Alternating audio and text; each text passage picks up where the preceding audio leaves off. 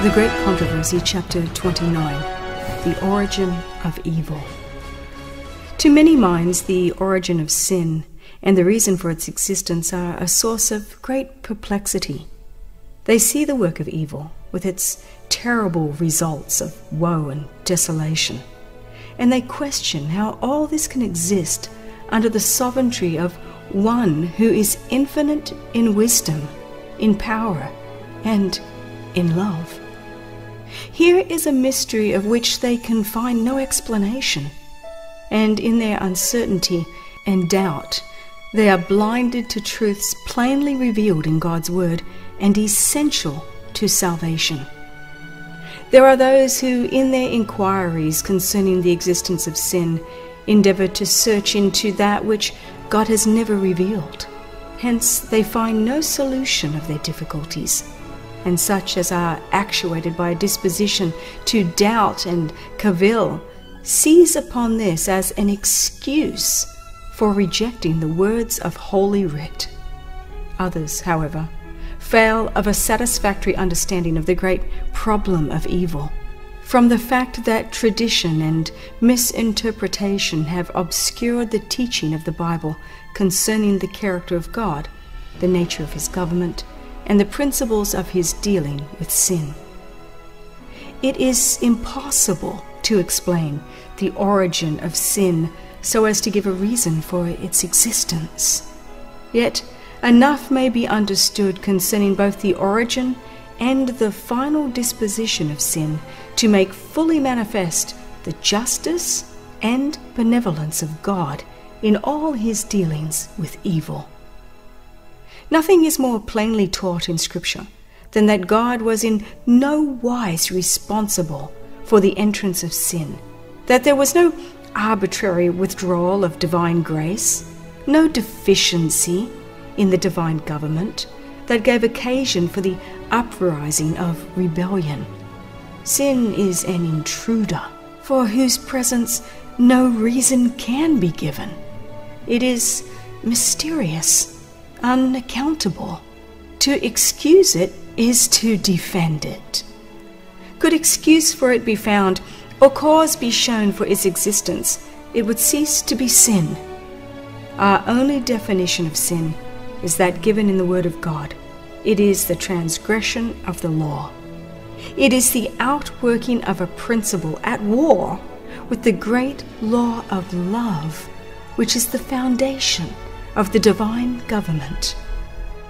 Before the entrance of evil, there was peace and joy throughout the universe. All was in perfect harmony with the Creator's will. Love for God was supreme, love for one another impartial. Christ, the Word, the only begotten of God, was one with the Eternal Father, one in nature, in character, and in purpose. The only being in all the universe that could enter into all the counsels and purposes of God. By Christ the Father wrought in the creation of all heavenly beings. By him were all things created that are in heaven, whether they be thrones or dominions or principalities or powers. And to Christ, equally with the Father, all heaven gave allegiance. The law of love being the foundation of the government of God, the happiness of all created beings depended upon their perfect accord with its great principles of righteousness. God desires from all his creatures the service of love, homage that springs from an intelligent appreciation of his character. He takes no pleasure in forced allegiance, and to all he grants freedom of will that they may render him voluntary service. But there was one that chose to pervert this freedom. Sin originated with him who, next to Christ, had been most honored of God, and who stood highest in power and glory among the inhabitants of heaven. Before his fall, Lucifer was first of the covering cherubs, holy and undefiled. Thus saith the Lord God, Thou sealest up the sum, full of wisdom and perfect in beauty. Thou hast been in Eden, the garden of God. Every precious stone was thy covering. Thou art the anointed cherub that covereth, and I have set thee so. Thou wast upon the holy mountain of God. Thou hast walked up and down in the midst of the stones of fire. Thou wast perfect in thy ways, from the day that thou wast created, till iniquity was found in thee. Lucifer might have remained in favor with God, beloved and honored by all the angelic host, exercising his noble powers to bless others and to glorify his Maker. But, says the prophet, thine heart was lifted up because of thy beauty. Thou hast corrupted thy wisdom by reason of thy brightness. Little by little, Lucifer came to indulge a desire for self-exaltation. Thou hast set thine heart as the heart of God. Thou hast said, I will exalt my throne above the stars of God. I will sit also upon the mount of the congregation. I will ascend above the heights of the clouds. I will be like the Most High. Instead of seeking to make God supreme in the affections and allegiance of his creatures, it was Lucifer's endeavor to win their service and homage to himself, and coveting the honor which the infinite Father had bestowed upon his Son.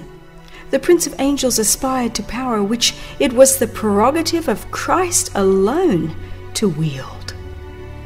All heaven had rejoiced to reflect the Creator's glory and to show forth his praise. And while God was thus honored, all had been peace and gladness. But a note of discord now marred the celestial harmonies. The service and exaltation of self, contrary to the Creator's plan, awakened forebodings of evil in minds to whom God's glory was supreme. The heavenly councils pleaded with Lucifer.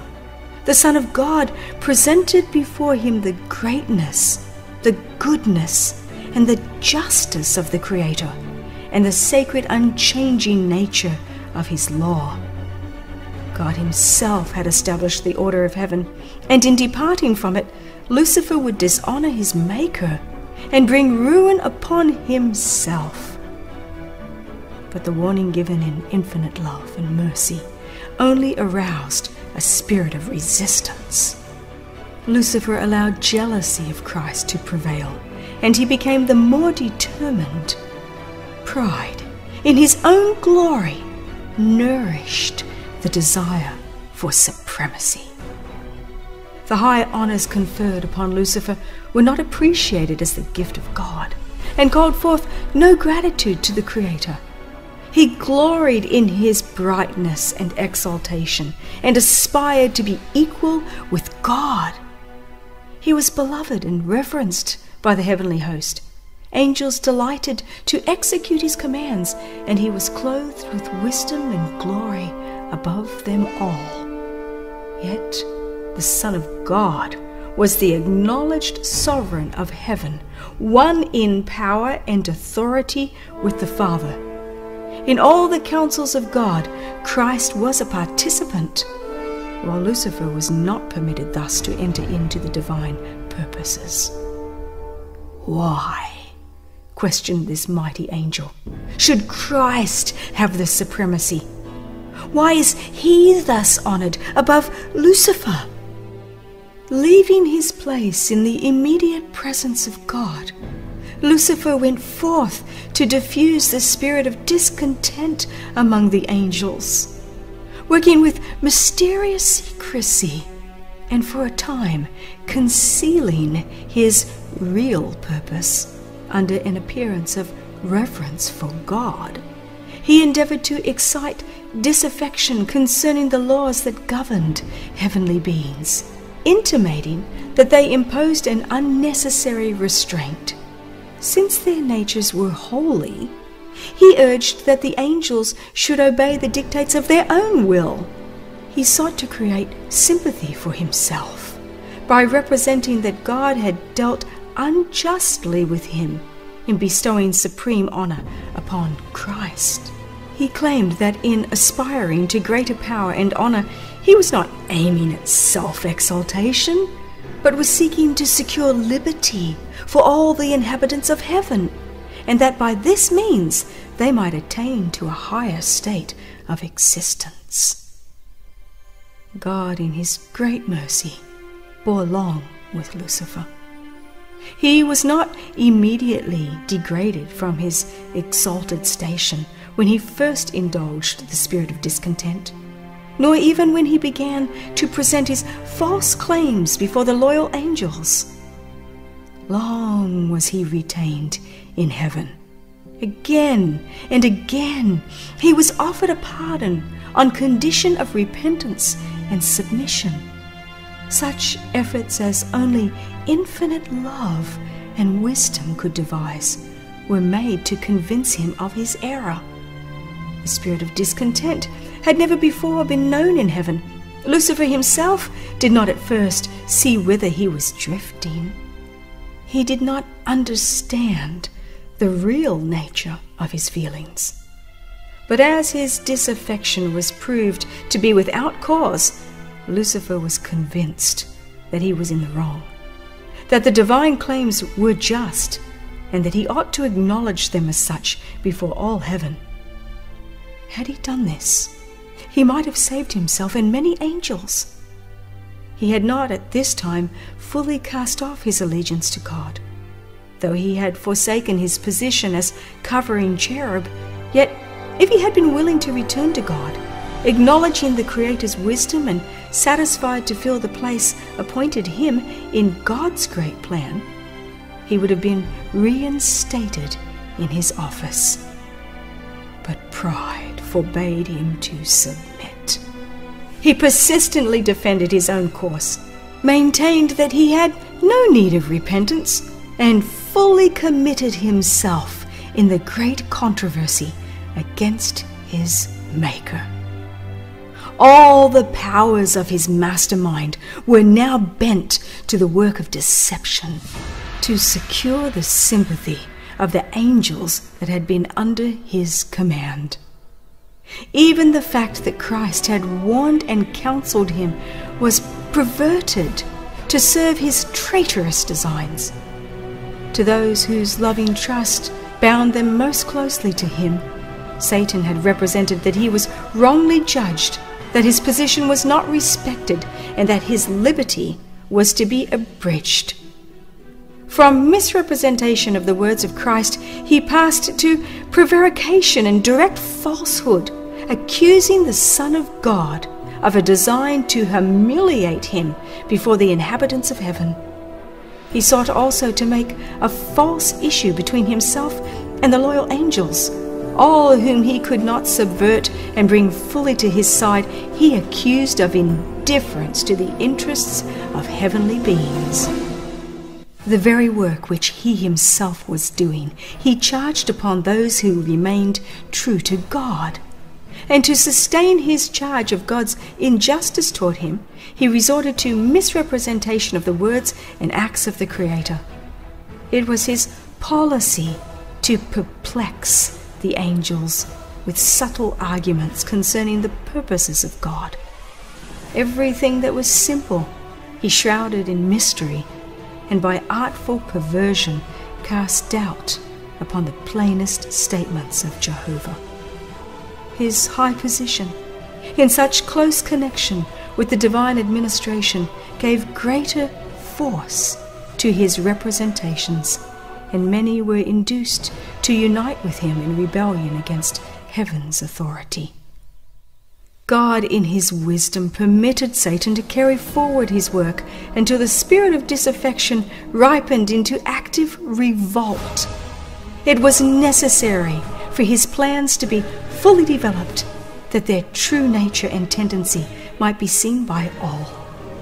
Lucifer, as the anointed cherub, had been highly exalted. He was greatly loved by the heavenly beings, and his influence over them was strong. God's government included not only the inhabitants of heaven, but of all the worlds that he had created. And Satan thought that if he could carry the angels of heaven with him in rebellion, he could carry also the other worlds. He had artfully presented his side of the question, employing sophistry and fraud to secure his objects. His power to deceive was very great, and by disguising himself in a cloak of falsehood, he had gained an advantage. Even the loyal angels could not fully discern his character or see to what his work was leading. Satan had been so highly honored, and all his acts were so clothed with mystery that it was difficult to disclose to the angels the true nature of his work. Until fully developed, sin would not appear the evil thing it was. Heretofore, it had had no place in the universe of God, and holy beings had no conception of its nature and malignity. They could not discern the terrible consequences that would result from setting aside the divine law. Satan had, at first, concealed his work under a specious profession of loyalty to God. He claimed to be seeking to promote the honor of God, the stability of his government, and the good of all the inhabitants of heaven, while instilling discontent into the minds of the angels under him. He had artfully made it appear that he was seeking to remove disaffection. When he urged that changes be made in the order and laws of God's government, it was under the pretense that they were necessary in order to preserve harmony in heaven. In his dealing with sin, God could employ only righteousness and truth.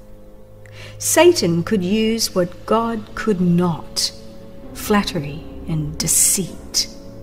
He had sought to falsify the word of God and had misrepresented his plan of government before the angels, claiming that God was not just in laying laws and rules upon the inhabitants of heaven, that in requiring submission and obedience from his creatures, he was seeking merely the exaltation of himself. Therefore, it must be demonstrated before the inhabitants of heaven, as well as of all the worlds, that God's government was just, his law perfect. Satan had made it appear that he himself was seeking to promote the good of the universe. The true character of the usurper and his real object must be understood by all. He must have time to manifest himself by his wicked works.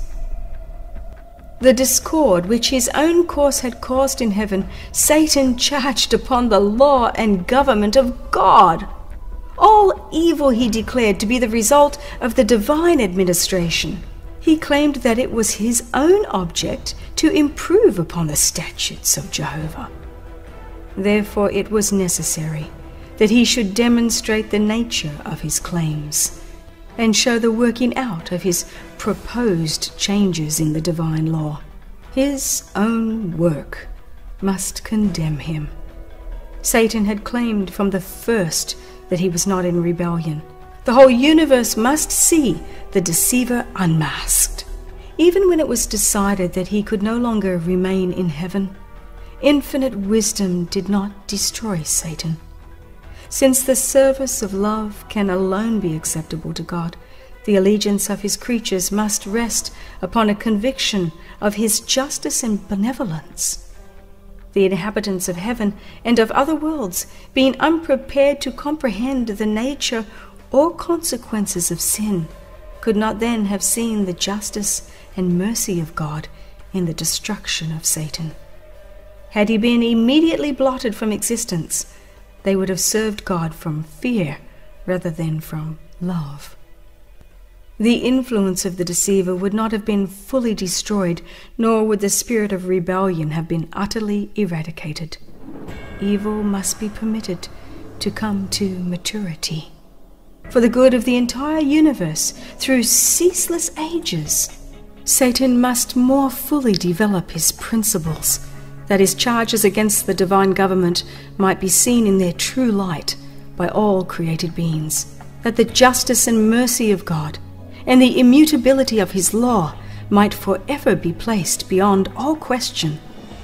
Satan's rebellion was to be a lesson to the universe through all coming ages, a perpetual testimony to the nature and terrible results of sin.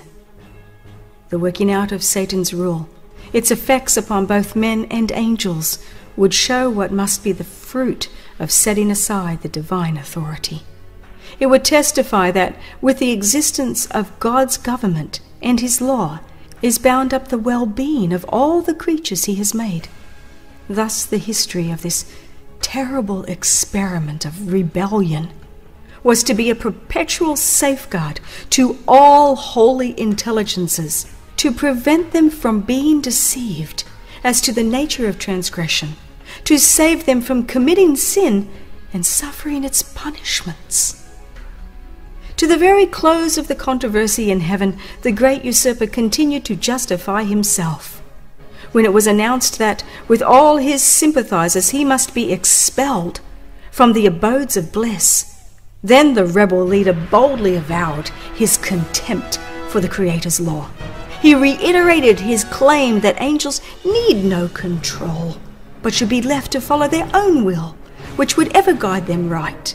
He denounced the divine statutes as a restriction of their liberty, and declared that it was his purpose to secure the oblation of law, that, freed from this restraint, the hosts of heaven might enter upon a more exalted, more glorious state of existence. With one accord, Satan and his host threw the blame of their rebellion wholly upon Christ, declaring that if they had not been reproved, they would never have rebelled.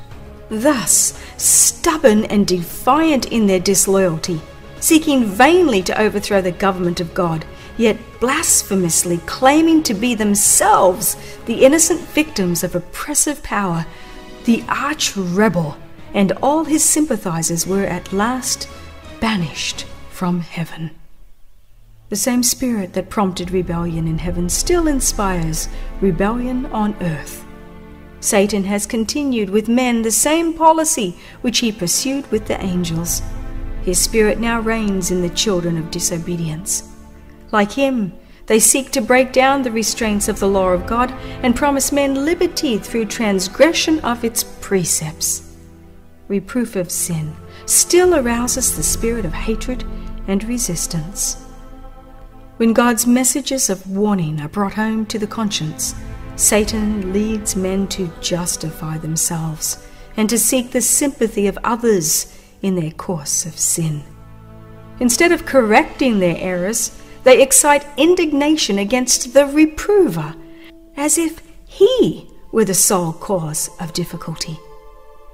From the days of righteous Abel to our own time, such is the spirit which has been displayed toward those who dare to condemn sin.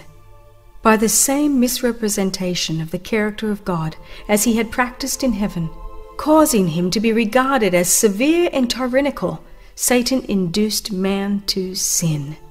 And having secured thus far, he declared that God's unjust restrictions had led to men's fall, as they had led to his own rebellion. But the Eternal One himself proclaims his character, the Lord God, merciful and gracious, long-suffering and abundant in goodness and truth, keeping mercy for thousands, forgiving iniquity and transgression and sin, and that will by no means clear the guilty. In the banishment of Satan from heaven, God declared his justice and maintained the honor of his throne.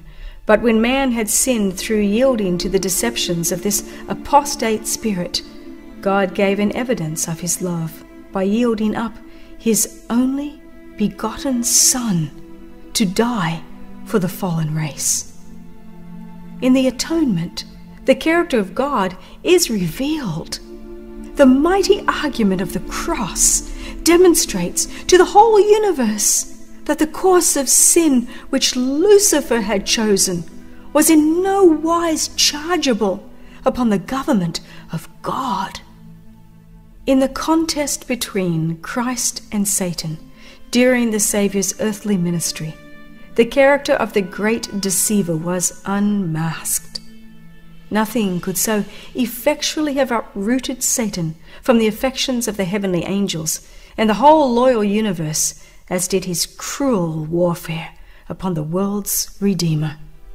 The daring blasphemy of his demand that Christ should pay him homage, his presumptuous boldness in bearing him to the mountain summit and the pinnacle of the temple, the malicious intent betrayed in urging him to cast himself down from the dizzy height, the unsleeping malice that hunted him from place to place, inspiring the hearts of priests and people to reject his love, and at the last to cry, "Crucify him! Crucify him!"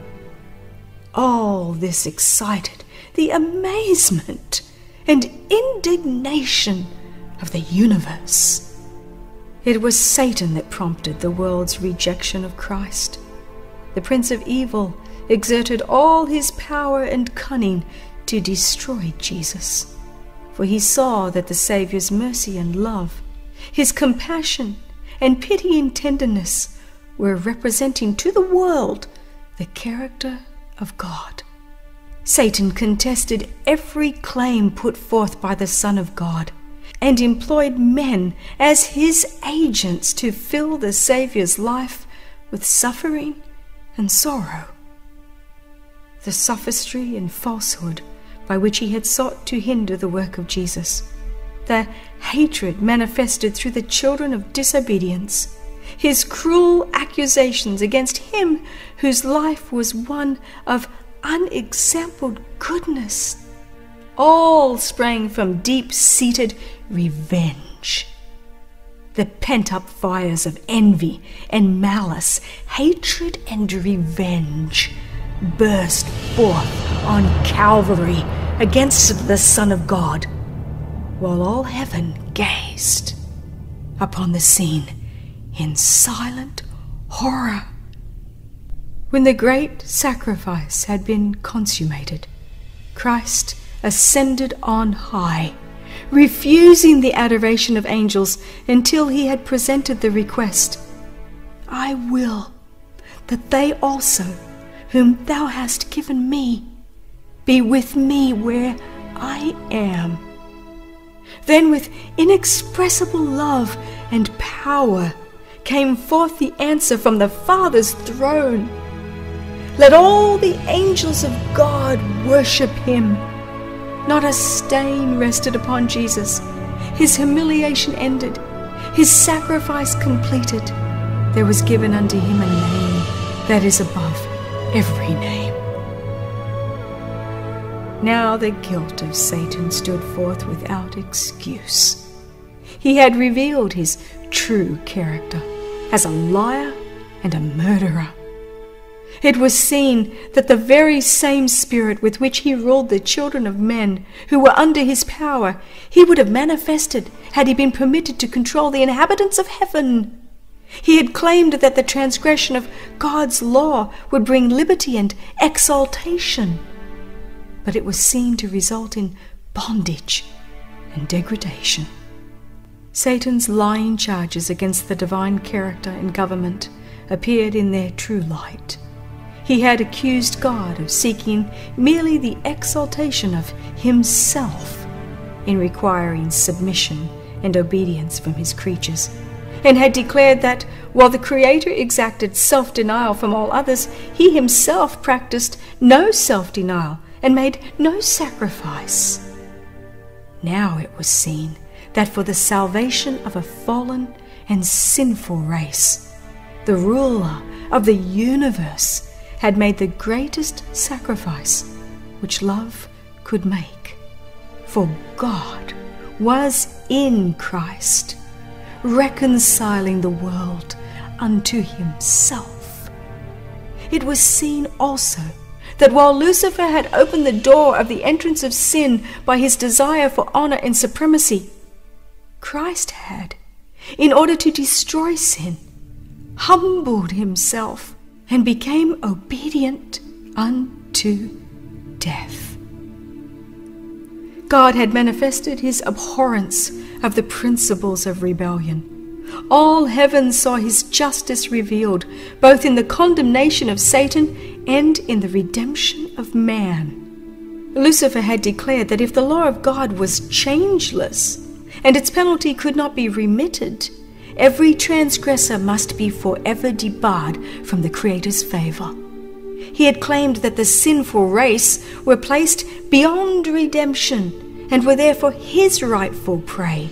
But the death of Christ was an argument in man's behalf that could not be overthrown. The penalty of the law fell upon him who was equal with God, and man was free to accept the righteousness of Christ, and by a life of penitence and humiliation to triumph as the Son of God had triumphed over the power of Satan. Thus God is just and yet the justifier of all who believe in Jesus. But it was not merely to accomplish the redemption of man that Christ came to the earth to suffer and to die. He came to magnify the law and make it honorable. Not alone that the inhabitants of this world might regard the law as it should be regarded, but it was to demonstrate to all the worlds of the universe that God's law is unchangeable. Could its claims have been set aside, then the Son of God need not have yielded up his life to atone for its transgression. The death of Christ proves it immutable, and the sacrifice to which infinite love impelled the Father and the Son, that sinners might be redeemed, demonstrates to all the universe what nothing less than this plan of atonement could have sufficed to do.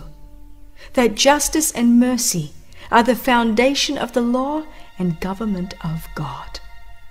In the final execution of the judgment, it will be seen that no cause for sin exists. When the judge of all the earth shall demand of Satan, "Why hast thou rebelled against me, and robbed me of the subjects of my kingdom?" the originator of evil can render no excuse. Every mouth will be stopped, and all the hosts of rebellion will be speechless. The cross of Calvary, while it declares the law immutable, proclaims to the universe that the wages of sin is death. In the Saviour's expiring cry, "It is finished," the death knell of Satan was rung. The great controversy, which had been so long in progress, was then decided, and the final eradication of evil was made certain.